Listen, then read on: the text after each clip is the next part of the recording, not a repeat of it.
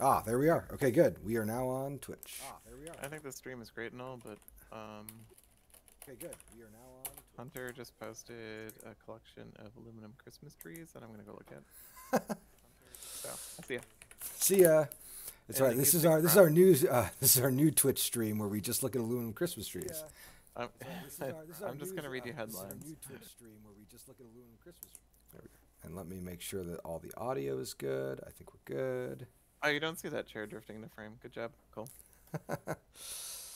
um, yeah, I'm trying a new thing. You can I'm gonna make you a little bit larger, Patrick. It's all right. No, you're good. You're good. You're good. And then I'm gonna go like this. Now there's a wall between us. And I'm gonna scoot you over. Oh, so scary. I was trying to look larger for you. Let me retweet this. Oh yeah. It's a good idea. Join.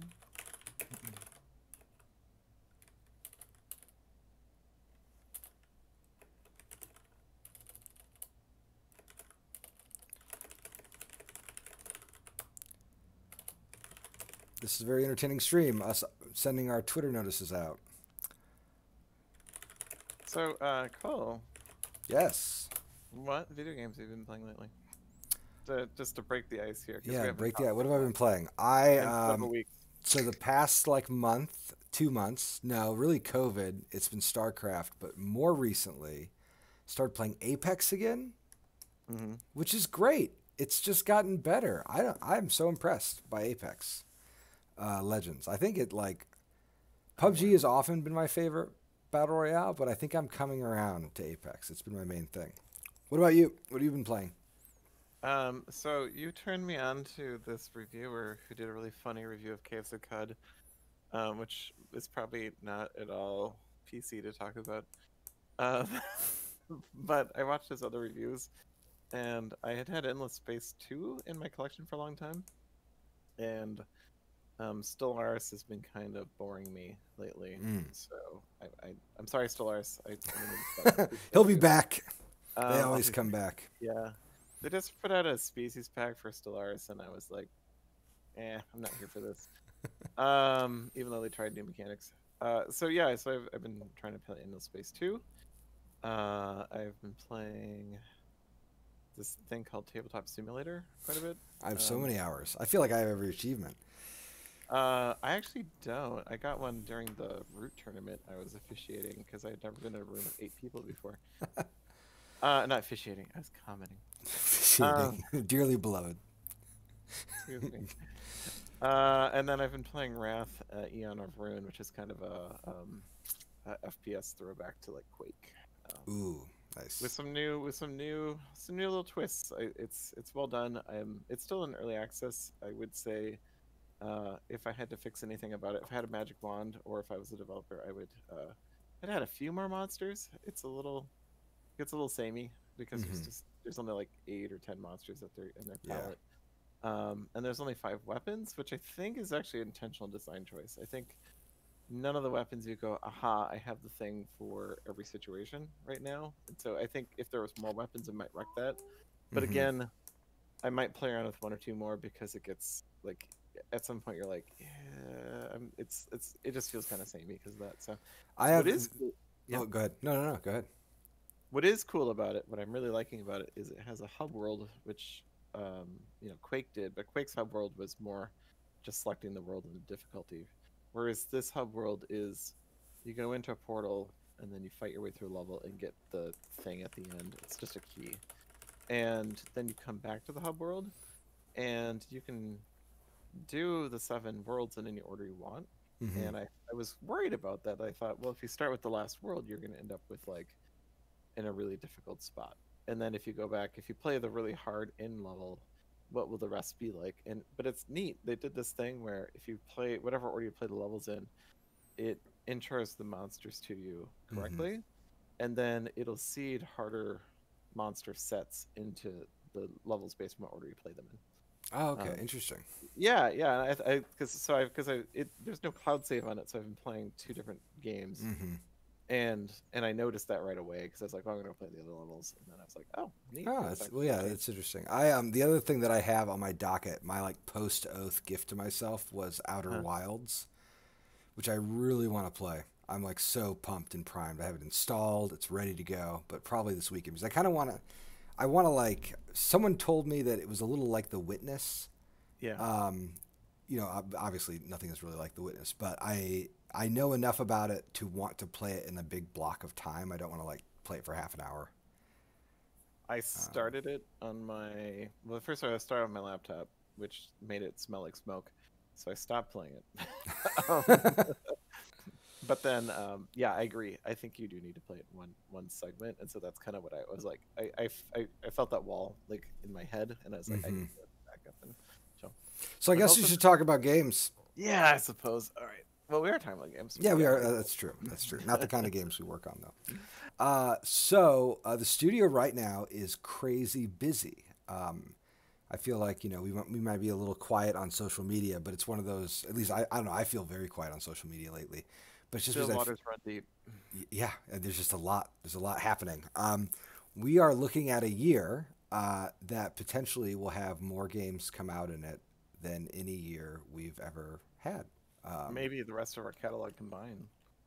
Maybe there's like just a lot, um, just like an absolute mountain of things that we're looking at, and we're also, one thing that they say about big projects too is that they don't like projects don't really end. We just get like little breaks, and so I'm happy to like to take questions about previous stuff. I think that's true for Patrick too, and I'll give like a very micro Oath update, which is we got the insert in, we approved the final box design. I had mentioned in the last stream that we were optioning foil for the cover, and then we got the foil samples in, and it just like didn't work with the original design. It looks much better in white, which is how Kyle drew it. So we're gonna definitely stick with the white. But we are like in these like last steps of Oath work. The other exciting Oath thing happening is we are experimenting with some new play aids that we're going to be offering to everybody when the game comes out. So, working in coordination with people on the Woodland Warriors Discord and in other places, we've been producing this like really cool online FAQ so that you can like look up any card and you can see like any errata points and like notes about card interactions. And we are starting to populate that right now. So if you've been playing a lot of Oath, you should get yourself to the Woodland Warriors Discord because there's a lot of Oath players there. And feel free to like talk about the cards and help us flesh it out. So by the time the game is released, we're gonna have like a pretty awesome card database all built and set up, and hopefully some other cool tools too. But that's all You can like, talk to us if you hmm? go to the Discord. That's true. That's true. Basically, all the staff members are there. We have like cool purple tags that they just added, or text or something. Um, yeah. Which I said I loved. Oh yeah. It is awesome. And it's a very good community and a great place for pickup games or just any if you find yourself like with a little bit of time and wanting to play a game of Root, my goodness, you're a click away from hundreds of Root players.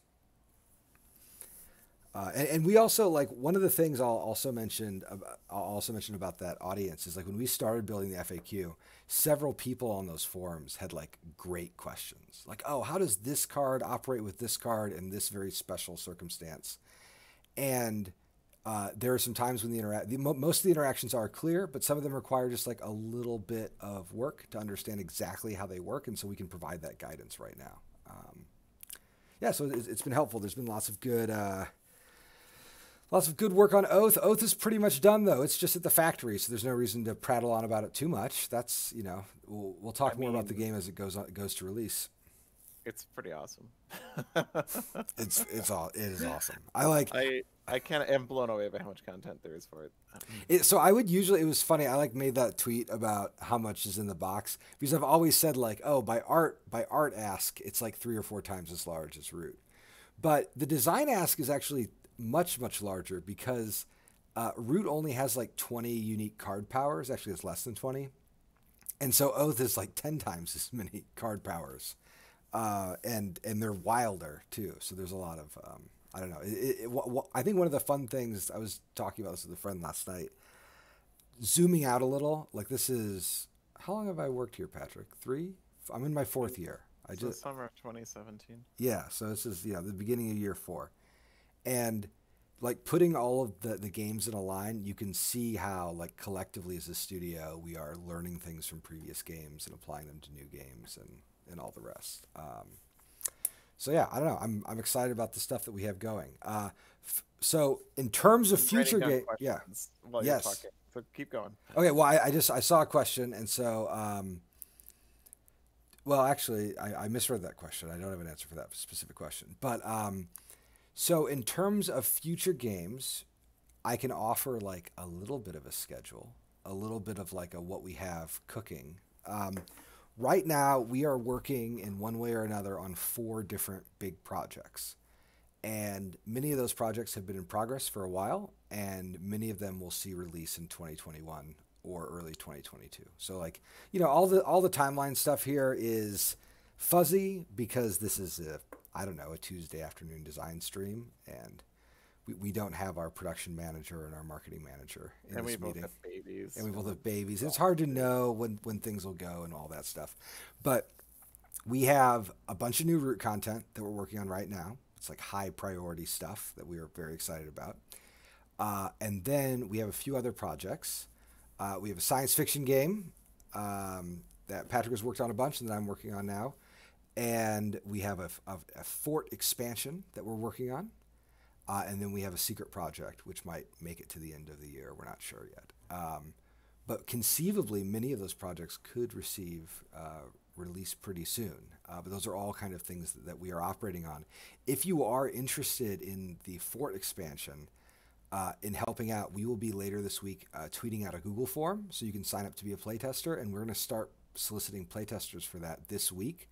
And for those of you on the Woodland Warriors Discord, you'll notice that there is a new fort expansion development thread that has been added, which is where we're going to have like our public forum where we talk about the development.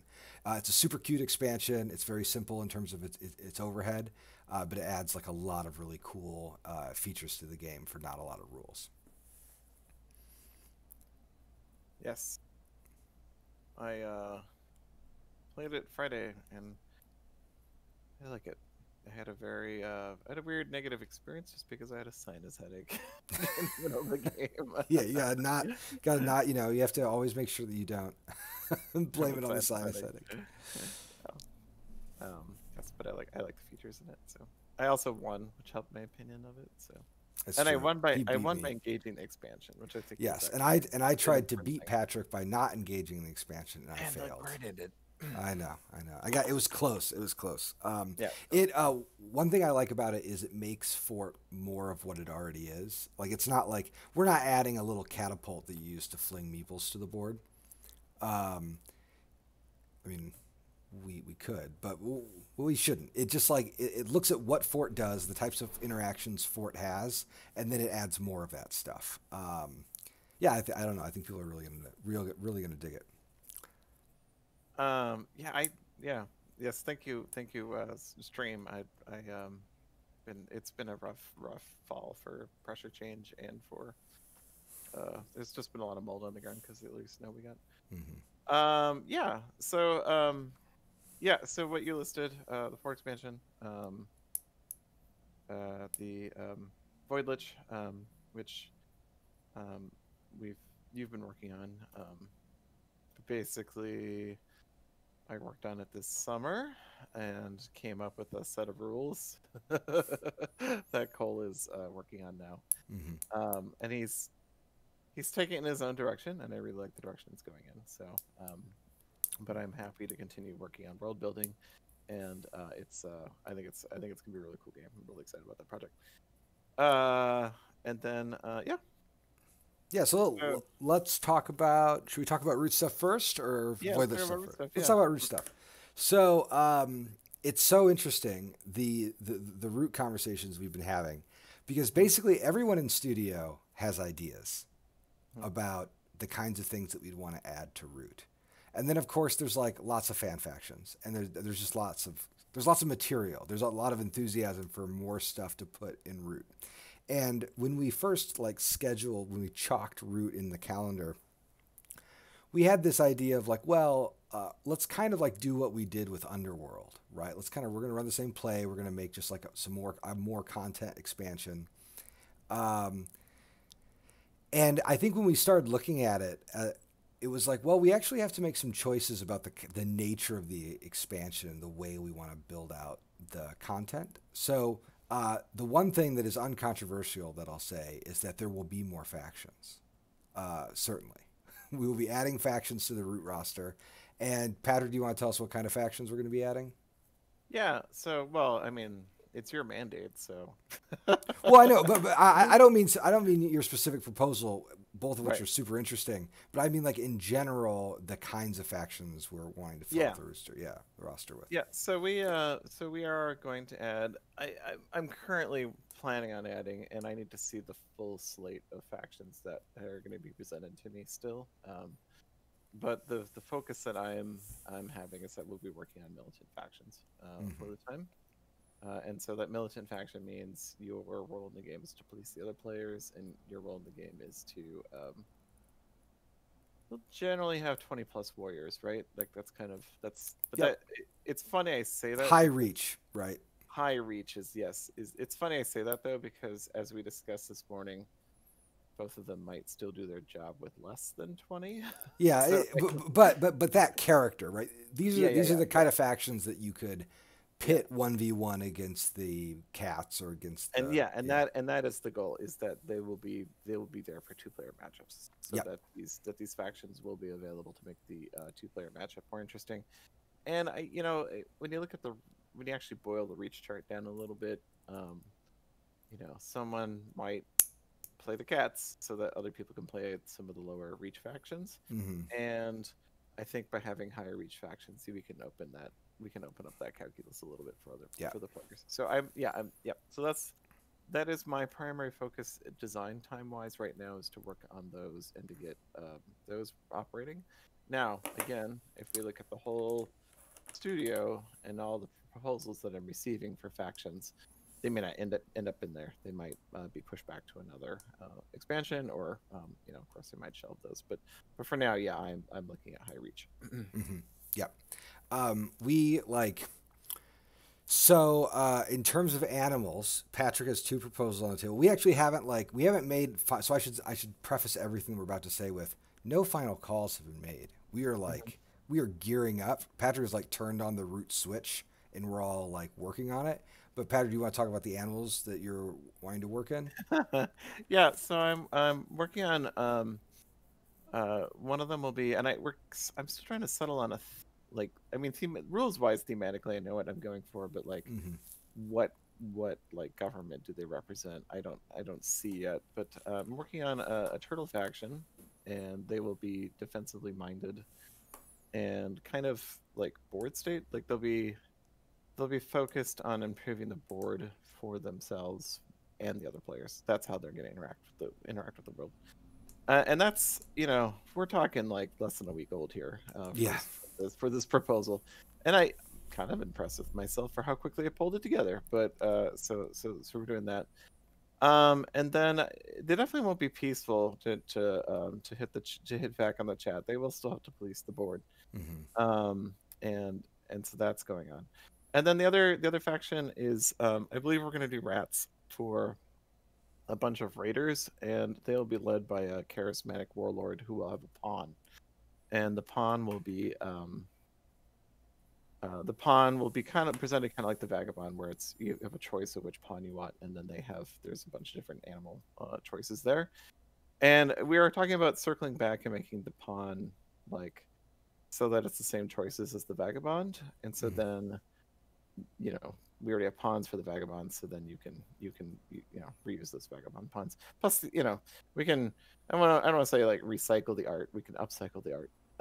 Well, yeah, I mean, it's hey, you have a warlord. There are these 4 warlord variants you have, and now suddenly you actually have 10 if you're putting in all the So it's about blowing out the content. So one part of the expansion. So one thing that I just want to underline, something that Patrick just said, which is that this is very new. So a lot of us, we're always kind of stewing on root stuff. Root, I mean, comes into all of our conversations, but we've been so busy with other projects that it's only recently been like, hey, everybody, let's start thinking seriously about Root and getting the thing together. And I Mhm. think that is one thing that sometimes folks, it's hard to realize about most creative industries. Like the making of the thing, like if you work on a game for a decade, you weren't working on it for a decade. Mhm. You were thinking about it for a decade, and then you were working on it for 6 months or maybe a year for the scope of the project, right? Like, No, I think Serge Leggett was working on Mare Nostrum for 10 years. but like, what does that mean?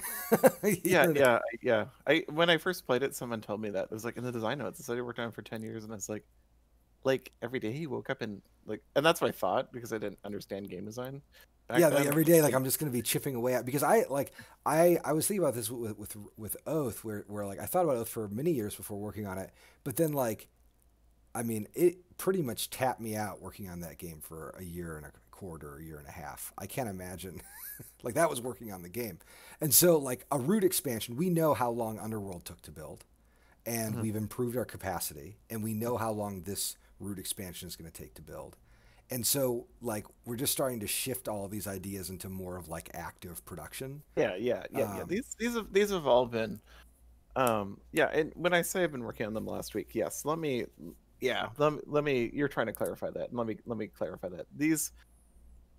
There are parts of this I'm extracting from other factions I have designed for fun in the past and been mhm. playtesting. Yeah, there's definitely not um there's some new inspiration here, and the discussion has definitely changed the direction of them. But there's things I've learned from the other factions I've worked on Mhm. to get to this point. Like it's not like we just were like, oh, turn on the switch and let's go root. Yeah, there's definitely been a lot of work here. What one comment from Lost Brit, he comments about, I hate when people turtle on dudes on a map games, and Mhm. one of the directions that Patrick talked about a little bit in his design notes for the turtle is really thinking about them as like almost like I think almost like a game state accelerant. Like if the turtles are building roads, everybody's using roads, and they're like their infrastructure, right? So they're not like one of those TI races that's just gonna like fortress up and then slowly expand their fortress. That's a component of their play. Mhm. But I think one thing that Patrick has been really good about in his faction design, and one thing that he gave me as a general ethos when I first started working on Root, was that every faction needs to have like 2 or 3 strategic axes or like paths. It's not enough to be like, hey, you're playing the Eerie, you need to do this one thing. There should really be a few different archetypes that your strategy is kind of built under, and that's certainly going to be true for these new factions as well. But my comment was, you know, and again, let me preface this with like other people in the studio are all still contributing factions, so we have Mm-hmm. other things to look at before we finalize it, and that's why I don't want to finalize these plans Yeah, here on stream. right But what now. I do like about the two factions meeting is the turtles kind of present a decentralized state, and the warlord presents a very focused Mm-hmm. drive, like as they push across the map, and so I'm hoping 1v1 for them is cool. Like we'll see how that Yeah, yeah, plays. yeah, absolutely. So the things that I'm working on Yeah, yeah, for this yeah. It's expansion is so like I'm in a weird spot when it comes to Root Hey content. Cole, is there something you can talk about 1v1? Yeah, I can talk about something 1v1. Some stuff that Patrick hasn't even heard yet, and I don't even know if it's going to work yet, but it's how I'm thinking about it. So my original goal for this expansion was I wanted to revise the game's setup rules, and that sounds like a very boring goal, but Root's setup rules were not designed for a game that could expand a bunch. It was designed for a game that maybe had one more expansion in it. So like, they kind of need to be rethought a little bit. Um, this isn't like the kind of thing that anyone needs an update kit for, really. But just a very simple like right now, for example, the rules like kind of define what a corner is. But if you read the rules literally, and if you're being real asinine, you can like crush people during the setup phase in certain player and faction configurations. So that just needs to that just needs to happen. So what we're gonna do, what I would like to do, is I want to kind of fold several things together. And one of those things is the setup rules, which I want to standardize and tweak a little bit here and there. I don't think there will be. I saw a comment about some balance alterations. I don't think we're gonna like do very much balance tinkering here, um, but there will be some balance tinkering purely in terms of the kinds of game states that would have a lizard player in them, for instance. So I want to do that, and then at the same time, I want to potentially fold in an adapted version of the tournament rules, which have been used and worked on by the Discord. I need to talk to the Discord people about that, because I want to kind of create basically a when you play Root, here's the advanced setup rules that will let you very quickly draft a game and start playing. And that game will be kind of like to tournament spec because all those rules are going to kind of like notch and link together. So I want those things to work. And then relating to that, so I have this concept, which I have not talked to Patrick about yet, but I'm going to talk to him right now, and you guys are going to get a live response. This might be a bad idea, and I might throw it in the garbage, so you'll know. So Patrick had this thought that I thought was a very good thought, which is, we have Root the Riverfolk expansion, which is like where the weird factions live. Right? You got your otters, you got your lizards, you got your double vagabond if you want to have dueling vagabonds. Riverfolk is for the weirdos. Cool. Underworld is a very like, hey, you like Root with 4 players? You want more of what Root is good at? You've got Underworld. Underworld is like it's like the Seafarers of Catan.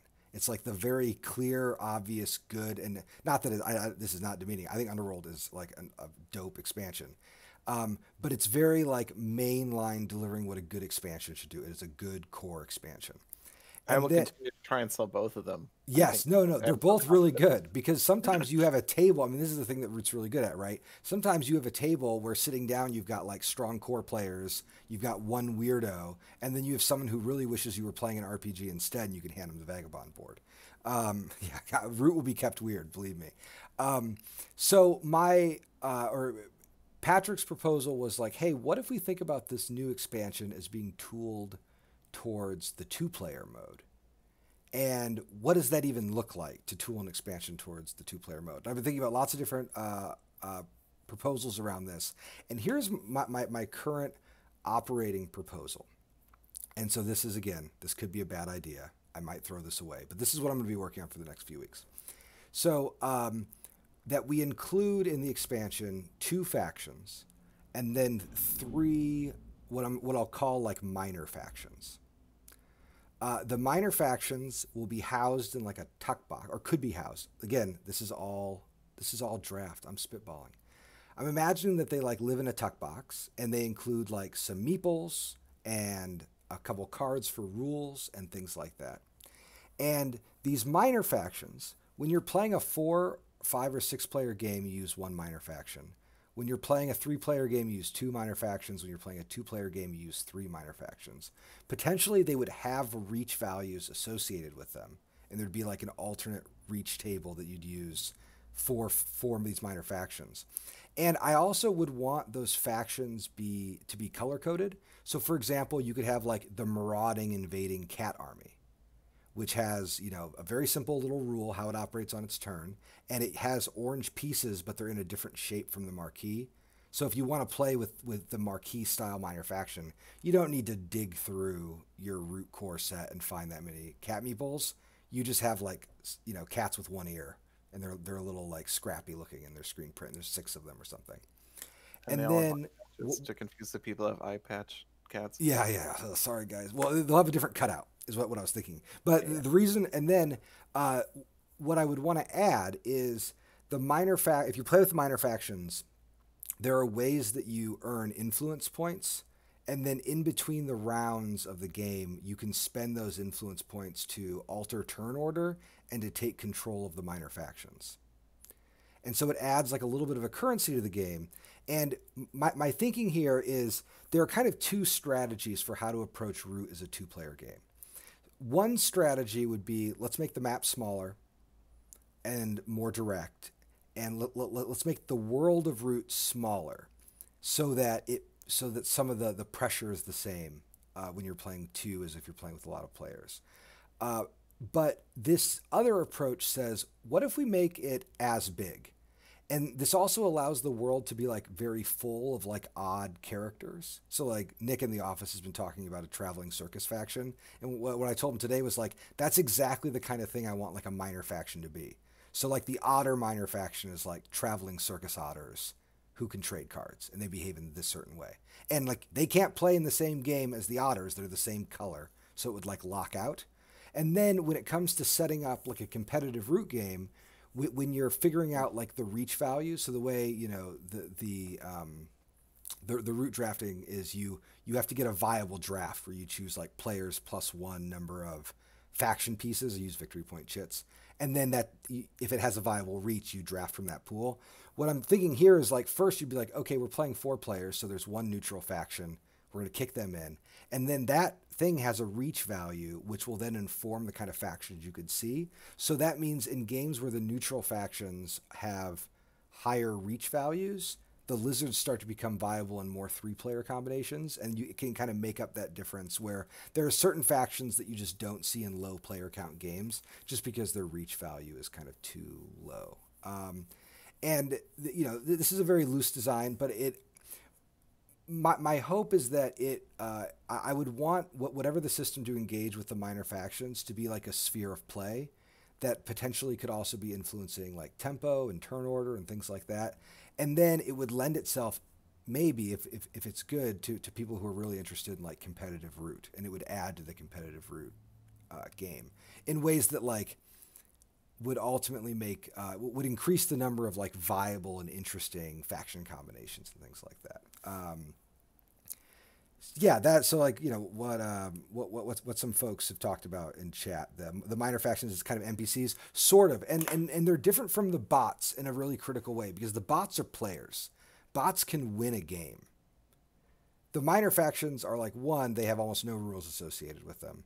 And they're just pawns. They're not pawns in the root sense, but they're just pieces that you move around. So like a marauding cat army could be like, it could follow the rules of like, hey, if you rule your clearing, move to an adjacent clearing and battle, or if you don't rule it, just battle. And the player who controls that marauding cat army gets to steer them around. And that's the general concept. But then a couple little things about it. You could imagine a faction box that has two main factions, three minors, and then we can do a bunch of other minor factions. And this allows like Kyle to flesh out some of the world building, or not flesh out some of the world building, like engage in some of the cool world building that he's been doing with the RPG art, because all of those like colorful characters that populate the RPG, which you only see in Root, like on the card art, can now have like a couple of different meeples, and if we code them to the same colors as the existing factions, we don't have to have a bunch of like mauve colored factions because we're running out of places on the light spectrum. Anyway, that's just a general concept. I don't know. Maybe it'll work. Thanks, Ryan.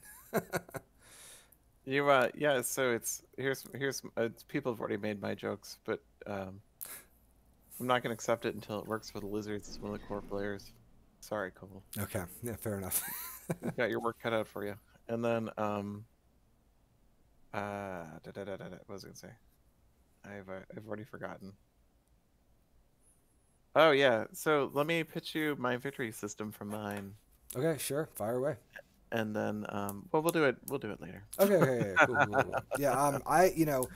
I'll say someone compare it to like the custom scenarios, and there's something funny about the custom scenarios. I thought I was gonna really like be excited about designing custom scenarios for Root. I've had a really hard time like getting my brain in the right place, and it's because Root is so ecosystem driven. What I want, like this to me is as close to a custom scenario as I really want to personally design. Other people can design custom scenarios. I don't care. But I want to like put in some actors, I want props. And these factions are like some of those props, right? And then are we still going to get the RLF? Sure. Yeah, no, absolutely. I mean, but like that is precisely like, I think the factions in Root always have to have like a slight bit of ambiguity about them because they're going to be in a bunch of different contexts. Like the Woodland Alliance is my example there. Like, are they Marxists? Like, I don't know. They have ideological ambiguity. You like don't know exactly what their deal is. Um, and with these minor factions, we actually can make them a little bit more pointed in their storytelling, and we can also make their effects more dramatic as long as there is enough um, liquidity around their control. Because a player could have a minor faction and maybe it's really really strong, but it will hurt their ability to control player order and other minor factions and things like that. I like the raccoon's front of Judea better. um, yeah, and so actually, this Super Smash question or comment makes from Ryan makes me think that how we'll actually select the factions is we're just gonna have a battle royale game among the new factions, and then Right. the two highest scorers will be the ones we go with. The map will start getting smaller as you play the game. Yeah, yes, that's right. Um, no. We probably won't be doing that. And so conversely, the part of the project I'm pitching back to the team then is after I'm done working on these Milton factions, and someone asked about a new map. We won't have a new deck, right? Because no new deck. We love the new deck. The new deck does great things for the game, and I like playing with it. It's funny because I've played a lot of new deck, and now lately I've been going back to old. Like for playtesting, I've been going back to the old deck, and I'm like, oh yeah, I kind of miss the old deck too. Yeah. Yes. So conversely, the other half of the pitch for me then is like the expansion will be about putting these Milton factions into play, and to create a world where two works. We're pushing both edges. So I'd like to see a way to get 5 or 6 player to work a little bit better. It's a fine game with 5 right now. It's funny because Cole and I differ a little in opinion about this. I keep saying this. I hope Cole doesn't mind. No, I don't mind at all. Yeah. So Cole likes the 3-player game quite a bit, and I get why. There's a very great sense of like, it almost gets chess like. If I push here, you're gonna have to pull there, and that works really well for me. Whereas I, from role playing, like the 5 or 6 player game because I like the strangeness of the interactions between the players. To me, the asymmetry is about the weird negative spaces between the players, and that gets exacerbated with 5 or 6 player. And so I am drawn more to 5 or 6 player, but I've been in some bad 6 player games because it can turn into a bit of a slog. And so there's that's my concern is you're gonna have to like downtime if you want to play 5 or 6 player route. To me, I don't mind downtime as much as most folks. But yes, there will be a focus on a map that'll work better for 5 or 6 player, and then but it won't just be for 5 or 6 player. You can eliminate clearings from it and turn it back into a 4-player map. So it'll be a new map on one side of the board that comes with the game. Yeah, and then the other side of the board, I assume, then will be for the 2-player mode, right? Is that how I think the 2-player mode might work. So the hope is that it maybe works on all maps and all types, and it's just like you just fill it out. We're not sure. And then I can just pitch all my maps. And then then you can use all your maps, right? I mean, like I like the idea of, to me, like, so the 5 and 6 player game. Well, the 5-player game I've played certainly more than the 6-player is one of the things that's really cool about it is that the world is so busy and bustling. And so the hope with the 2-player is that we find a way to get more of the bustle in the 2-player. And so then, we don't need to contract the map in that case. Someone asked about whether or not we'll be doing a Kickstarter. The answer is we will. It will be, one of the things that I was telling the team here is that it's important to me that, like, for a proven product like Root, that our Kickstarters are parties. They're parties that we're like throwing for you guys and for us and for everyone, and so there'll just be like lots of Root stuff to do and see, and it's a joyous thing. Like the Underworld Kickstarter was so much fun. It was the funnest Kickstarter I've ever worked on, and it just had a real light character to it, and we want that for this next Kickstarter too. My daughter is getting excited about Roblox next to me. So. Just so everybody knows.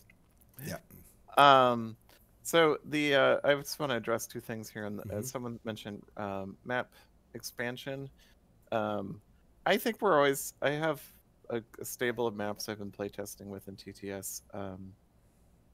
And I think it's good to have that be the centerpiece of expansion. It kind of sets the theme a little bit, sets the tone a little bit, and it's a big art ask. One thing that I could see happening is I have a very 3D map. If you follow me closely, you've seen pictures of it. That might be a place to just do a single, like a one-off map as an expansion unto itself. There's also a way we can present that map on a board that probably actually makes more sense than the 3D version of it. So. It's working on that, and then somebody said, sorry, Roblox faction. Indeed, there's going to be a Roblox faction. Joking. For the localization question, we do localizations after the first print run. So like for many people in other language zones, like I think Underworld is now underway, but folks have to kind of be an expansion behind, and we do that to protect both our partners and the integrity of our process. It's very hard to work on an expansion when you're also having to worry about the localizations at the same time, and so we usually just kind of break out those steps into 2 steps. Yeah. So yeah, there's someone's talking about the tunnel map, which is what I've been working on. Ooh, there's a question. Go ahead. Yeah, there won't be a big box this time out, I'm afraid. It is just too impractical for us to make one. I really want to temper that conversation a lot with Jamie Stegmeyer, who sold maybe 3 times as many slices. We sold Roots, maybe twice as many. Did a big box, and and we can criticize the approach he took to it, but he said he just broke even on the project. And we're talking about a person who knows logistics and production and marketing extremely well. And if he broke even on that project, I'm concerned about our odds with that project. We'll figure it out. I also like this Kickstarter. I don't know. I'm so mixed on big boxes because I've started thinking about them as like game coffins. Because like as soon as you put it in like and the thing game tombs, because there's this funny thing that happens where it just makes it harder to play the game. Like I love Command and Colors, Napoleonics. My wife and I have played, I think, every released scenario for all the nation expansions of Command and Colors. But I put them in a super box, like a big tackle box, and we didn't play them once I entombed them in this box because it was just too hard. And even though they were very well organized. And so actually I unpacked them and put them all back in their respective expansions so that it was very easy for us to be like, hey, we're going to play with the Russians. And we grab like the base box and the Russians, and then we go. And we've been thinking about this a lot. This has been on my mind lately because we just got Oath. And spoiler alert for Oath, no expansion we do for Oath will fit in the Oath box. The Oath box is completely, perfectly full with sleeves. So don't worry, sleeve folks, I got you. It's completely full. And like I was thinking about what it would be like to have like an Oath big box if we were to ever expand. I mean, who knows if such a thing would ever happen. But I just don't think it would be like a desirable product because it would just be harder to set up. Like we have got the ideal setup for Oath like down, and it's in the box itself. And so with Root, like I kind of like I have my Root in 2 boxes, sort of, where I have like, I have the base and then I have everything else in Underworld, and then I use the Riverfolk box for like playtesting stuff and kind of random things I'm working on. And I really like that organization. Like I can move it around easily. I can swap content easily. So it's not to say that we won't do it. I don't know. I want to help make things that make people play the games more, not play less. And currently a big box like falls into the like vanity capstone. It's not that it's necessarily like a wrong or right thing, but whenever I see a picture of someone like sharing one of those game boxes that's built to fit like an exact calyx square, I'm always like, I don't know if I want that. I don't know. I won't name names, but there are some big boxes out there that turn me off. So I'm careful. I like my Sentinels box, but it also means I can't move the game to another anywhere now. Um. Yeah, I agree. Yeah. There's definitely a critique for the Scythe box. But I'm not gonna critique another Yeah. publisher No, right no, now. yeah, not here. Not here. Those Yeah, are you give those me. are the after dark Twitter hot takes that Yeah, we're known give me, for here. give me at a convention. Yeah, then we'll spill all the beans. Then I'll talk. Uh, There are some questions earlier I'd like to circle back to since sure, we're already at 250. And maybe, I mean, if you want to go for another half an hour, it's fine with I me. can go. I can go a little bit longer, but yeah. Yeah. And we're all cool here at my house today. Is my lighting still good? It's getting Yeah, dark. no, it looks good. I'm all Okay. washed out, but I'm in the I guess the east side of my house, so it's pretty dark. So Naked Meeple right off the bat said, "So you guys have expanded leader roster lately with a design by another designer, Grant. Any plans to expand further?" Yeah. Well, keep watching this space, I guess, Mhm. is all I can say right now. But yeah, we've been looking a little bit further out of our unstable. Yeah, I don't think we have any objections to it. The main thing is really, and I think that folks sometimes get the sense that like there are a million games that are out there wanting to be published, and like there aren't. And really, the sorts of games that we're looking for, like the kind of interactive games that are close to like our aesthetic philosophy. If I go to a proto spiel, I expect to see 0 to 1 of those types of games, and if I do see one, it's not going to be ready for publication usually. So if you have like a super interactive game that is very story first and would lend itself to the kinds of worlds that we build, like you can send me an email, I'll look at it. Yeah, and yeah, actually, I am. Quackalope brought a game to me. I'd like to look at Thursday afternoon. Speaking of it, we'll say that on stream. Question for Cole: Are you still looking to make a game on Reconstruction? We've been Yes. talking about this. Yeah, I'm working on it. I'm still I mean, so it's so funny. I usually when I work, especially on the history We're games, talking about the American Reconstruction, right? talking about American Reconstruction. Okay. You know, 64, 78 to 78. I've been reading a lot about it. Yeah, it's well, and I just actually it's funny. Last week I was reading Henry Louis Gates Jr.'s Stony Road, which is awesome, great book. I usually don't talk about the research phase of my history games. I just happen to like have mentioned that I'm working on this project. The research phase is so long, it's so long, and it's going to be years. But before I'm ready to like really get into the game, I have a working kind of core engine, and I have a big list of things I wanted to do. But it's just going to take a long time. That's all I have to say about it. Yeah. I still think it's urgent and interesting and important, but it's probably a great topic for early gig. Yeah.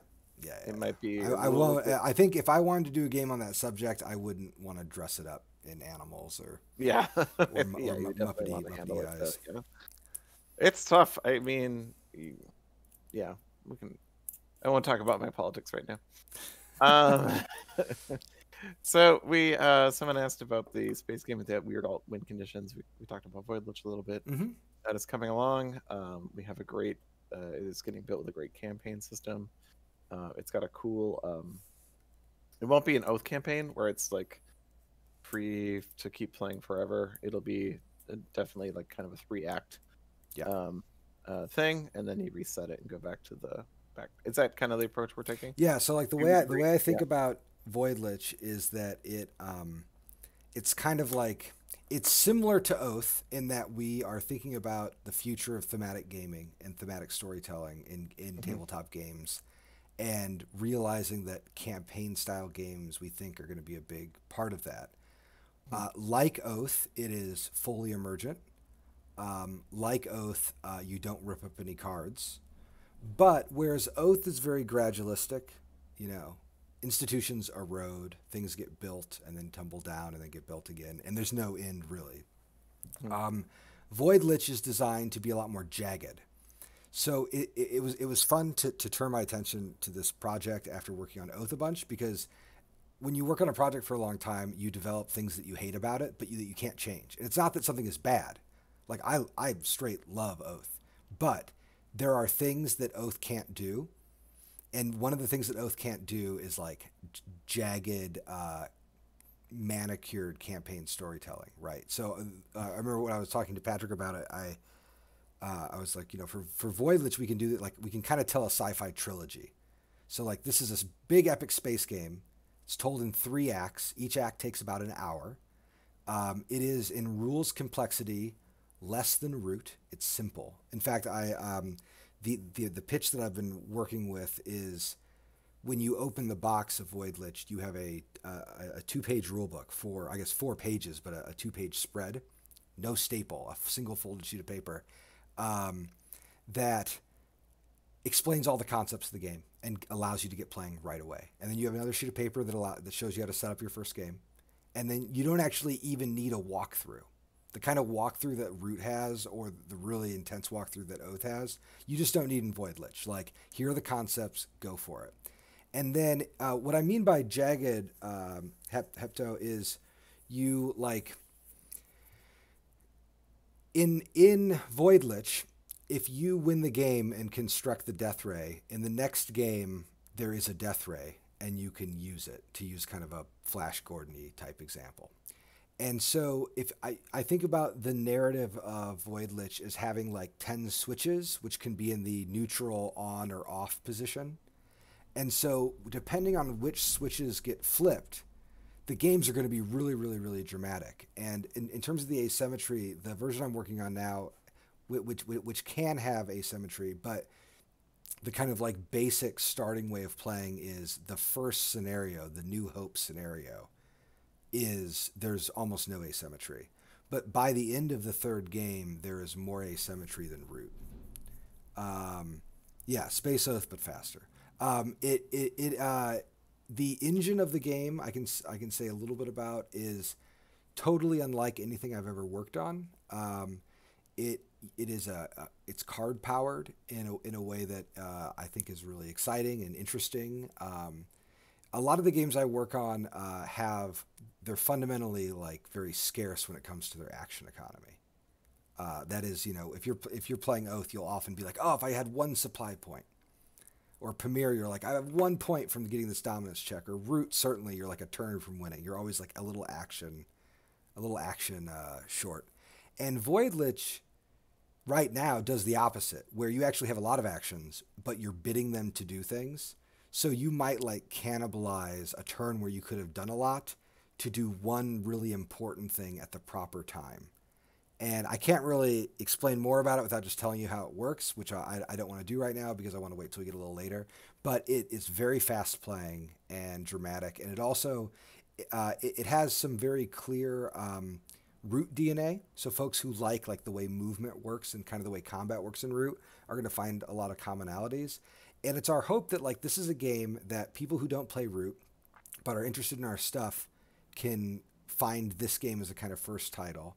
And if you already know how to play Root, then you know like a third of the rules of Void Lich already, like in terms of some of the basic mechanisms of play. And it is so fun to be working on a space game. I'm really grateful that Patrick is letting me work on this project with him, because it's going to be pretty different from any other space game out there.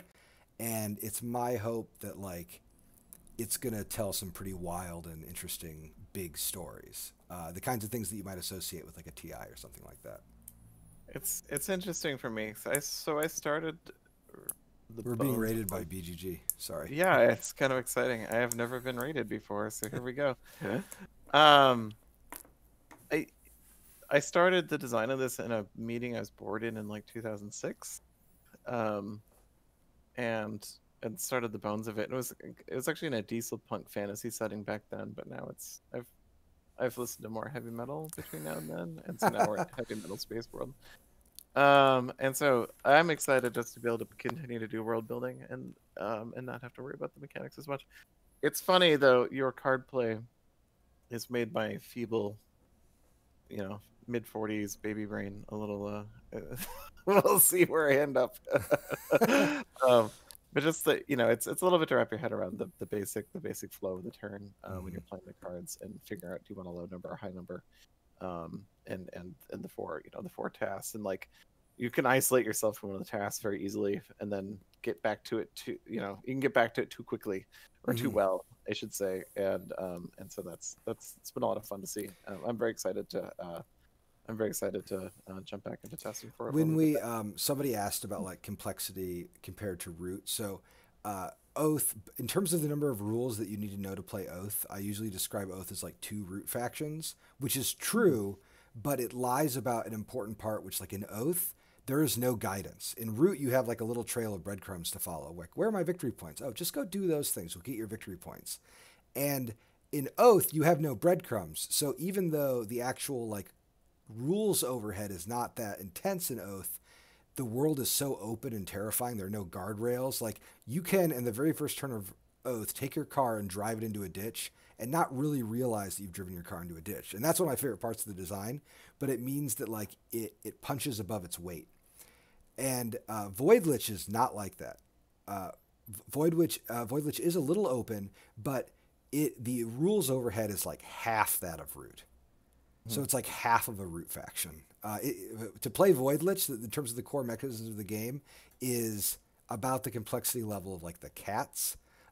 Where it gets trickier is the action structure is a little bit different.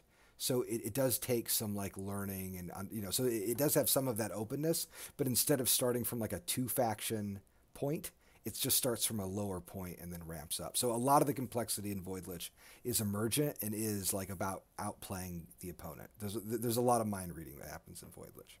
I want for back of the box for Oath, I want just driving cars into a ditch over and over. That's pretty amazing. That's how I feel when I play any game of Cole.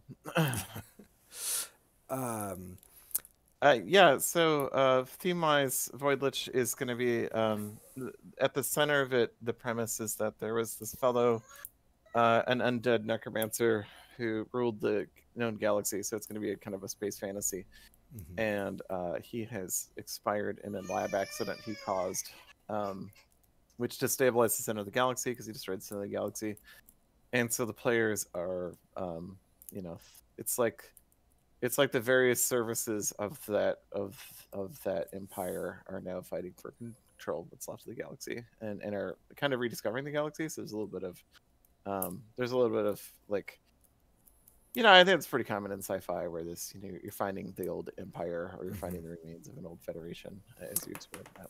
And it's a fun product to work out on from a narrative standpoint, because it, like the Void Lich plot thread, we can kind of like build out like the first, second, and third act of that thread. And then we can build all these other threads. And the way the engine for the game works is, that Void Lich quest line can be engaged in the second act. And then it can be a big part of the conclusion of the final act. Or it could have been engaged right from the start and the whole game can fold into under that arc. Or there could be 2 or 3 or even 4 of these arcs kind of happening at once. So it's very like, it's a really fun space to work in because it's a super modular core system. Yeah, and maybe the Void Lich doesn't come up, right? Right, yeah, and it's something else, or it comes out. Maybe he truly is gone. Yeah, and it is the sort of game that, like, when you finish one, you're like, well, I'm like ready to go for the second round. Like, let's actually just like start the second movie right now. Is Kyle fair in art in the Void Lich as well? Yes. Yes, 100%. Someone just cocked their head off camera. Sorry. Yeah, no. And of course, I laugh at my children suffering. Let's see if there are any things that I missed. How opaque is it? We don't know. More written down. Sorry. No, you're good. Someone asked about Vast. Yeah, answer the Vast question. Go. Yeah, that's good. So yeah, and yes, Kyle will be working on. Kyle's like our studio artist, so he's going to be working. He has to. He has to. Yeah. We have him chained to his desk. No, none of that. But he enjoys us paying him, so he can continue working on art. Yeah. So Vast 3 is shelved for now. I think there's been some talk in 2022 of doing kind of a return to Vast. We'll do like a 5-year anniversary thing. We're going to try and make a better storage solution for it so that as it grows, it's funny, like flying in the face of what Cole said previously. Yeah. About big boxes. But I think actually, like, I do agree with Cole, and I think I even proposed an inkling of this a year ago, is that you need to have a way to store the game so that the components can move in and out better or faster. And so we need to do a couple things with new product. We need to get Vast TCC to a level that it's easier to learn and play, more in line with TMM. and then we want to add the Frozen Fear content and bring that all into one house together. I'm kind of like, no one in the studio is ready to carry that right now from like a work standpoint. We're all kind of we've been presented with a lot of like even projects from outside of the studio to work on, and all of us are like, no, we want to focus our own creative efforts right now. And I think that's what an extension of what Void Lich and me working on Void Lich was, and the other two projects I have, Path and Castle Blood, like longer term. Those are me like expressing very much how I have these stories I want to tell and get to. And so right now we just don't have a developer for Vast. That's just plumb all there is to it. And so we haven't gotten to it yet. But someday someday we would like to circle back. The other concern we have is TMM sales have just been not what we expected. So we're working through that. Yeah, and I think like when it comes to the Vast storage solution, really it has to do with like if when we get down the line and we want to do like second edition Vast, are there things that we can do to the core design of the game to make it more modular? And then if it is made more modular, what does the product line look like and the project profile and all of those things, which then also have to do with storage? We kind of need to like take all those questions at the same time. So like the one thing that I feel like we know for sure about Vast 3 is that it won't look like TMM or TCC or Frozen or Fearsome Foes, the other TFF. Like whatever Vast 3 looks like is going to be in a completely new project profile. And we don't know what that looks like yet. And I think when we, it's a project that I'm really interested in, but in a more far away way. Yeah.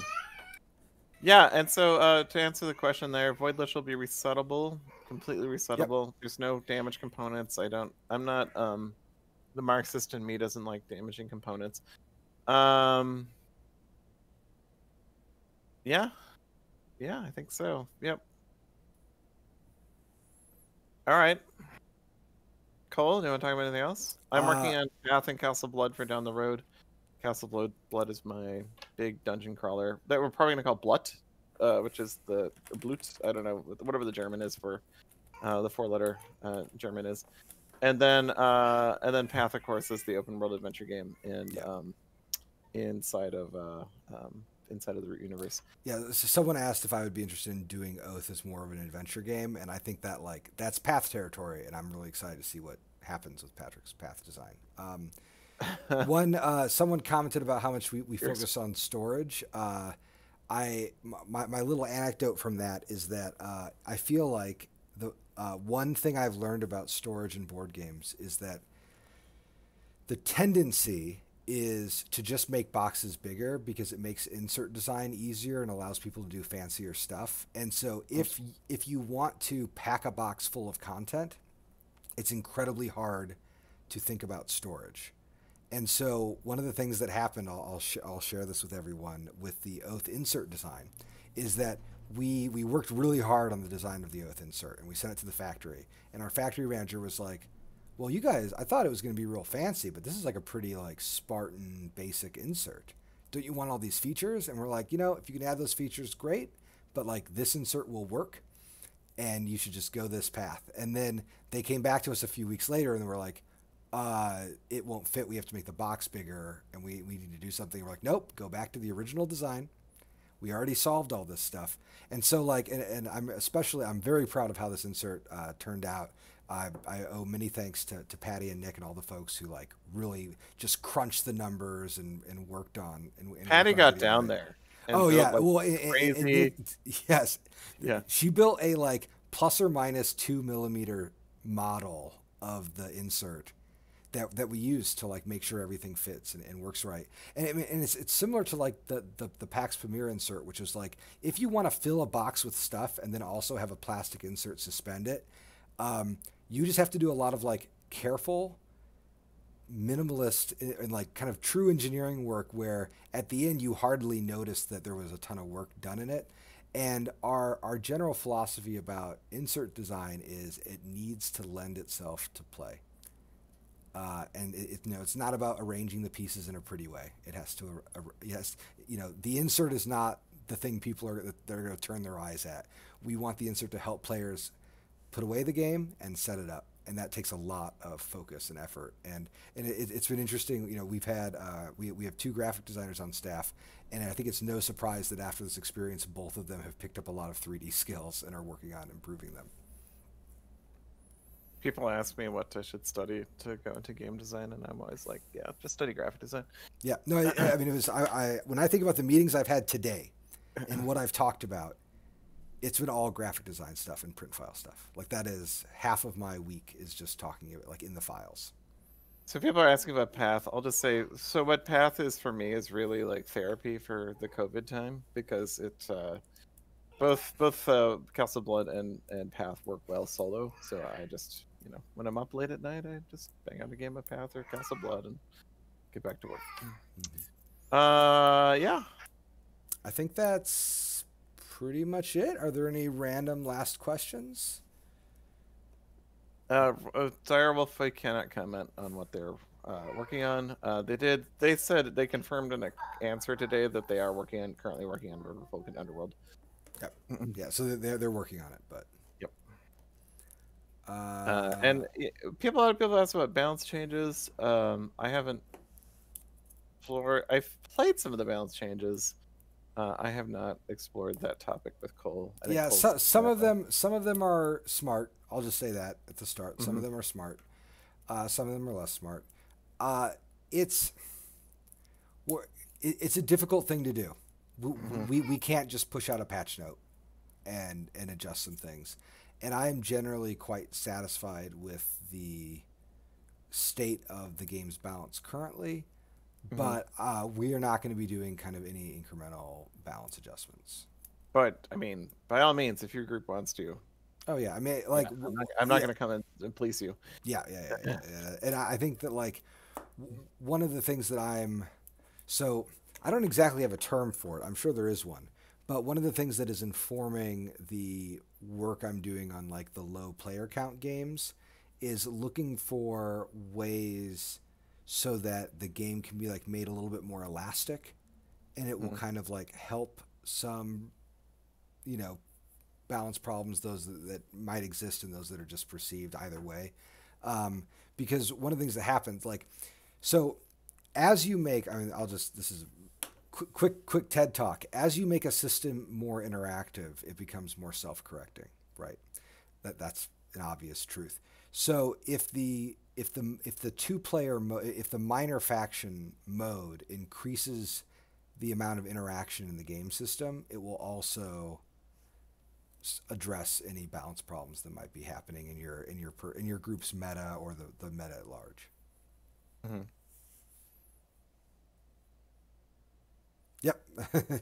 Jerem Curry, he knows what's up. You just gotta smack the Vagabond around first turn. Just knock him down a couple times.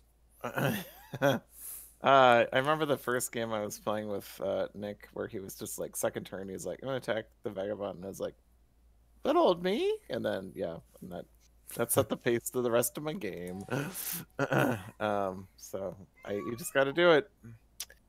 Cool. I think that about covers it for me. So just to recap, Probable Root expansion Kickstarter coming soon. Yep. Q1, let's say. Probably Void Lich Q2 or Q3 Kickstarter. And then there's a Fort expansion in the works. And I think we said Nick is working on a secret project, right? Yes, he is working on a secret project that is both like things that we've done and very unlike things that we've done. Very unlike things we've done, yeah. I'm excited to see as the art for it starts to get produced. And Clockwork will be out for the video game tomorrow. And we will be doing for the Fort for the Root expansion. We will have new Clockwork bots for the new factions, for the expansion factions. Thank you. Yep. And that will be by that designer. Yeah, and so that's what we're working on for this year. Yep, I think that's it. Well, thank you all for coming. We will be doing kind of regular design streams over the next several months, like we normally do. And then last thing I'll mention is the Woodland Warriors chat for Discord for people who are there. There is now a Fort expansion channel where we'll be having our playtest discussion. We will be soliciting playtesters for Fort, and our playtesting and our design process are both very open. So if it's the kind of thing that you want to get involved with, you can send me an email at cole@leadergames.com. I will put you on the various lists. And Doing it right now. yeah, I'm gonna get tons of emails after this. Good work, me. But we will solicit. I mean, like the same thing I did with Oath, where basically as I got into Oath, I would say in stream like, hey, if you want to playtest, just let me know. The root stuff will start going into really active playtesting in probably about a month, where we'll start bringing in people from the community. The Void Lich stuff won't probably happen for about 3 or 4 months, but know that it's kind of coming down the pipe. Yeah, and to replace my usual Wednesday playtesting, which I would do, we went back to work from home recently, or we're encouraged to. So I'll probably be supplementing that from Woodland Warriors to do the more not intimate, but like the more like structured, like I just need these 4 people at this table on a certain night to play. Of course I have the studio too, but I don't want to overlog. If we're also working on Void Lich and I have a lot of ideas, we got to kind of pace that resource a little bit too. So and we're working that. Yeah. I was gonna say, last thing, was reminded by chat, and Marshall there just posted a link to it. The Oath backer kit is closing on the 30th. And if you want to take advantage of us and get an impossibly good deal, our worst deal for us yet, please buy it now or wait and give us more money for it later. Fair enough. Wait for a review. So yeah, it will go up in price though. Yeah. Soon. All right. Thanks everybody. All right. Thank you all. A lovely day. Stay safe. Yes. Wear a mask, etc. Be like us and have only video calls with your coworkers if possible. Get over here. Say hi to Alice. All All right. Take care, everyone. Take care. Bye-bye.